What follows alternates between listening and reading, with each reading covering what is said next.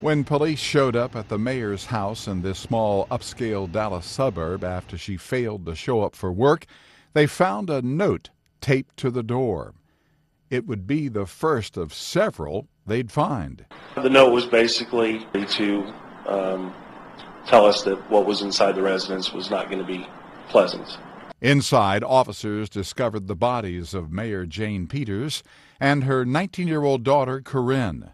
Authorities say Peters apparently shot the teenager to death before fatally shooting herself. There's just been no indication that anything could occur. Mayor Peters was always the consummate professional. Investigators found 3 more notes inside the home.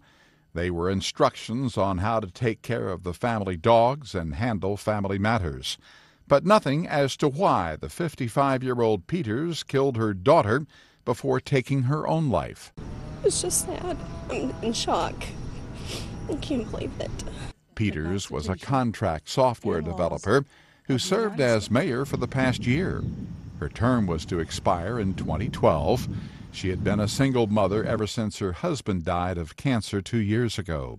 Corinne had just graduated high school. A classmate said she was headed for the University of Texas at Austin.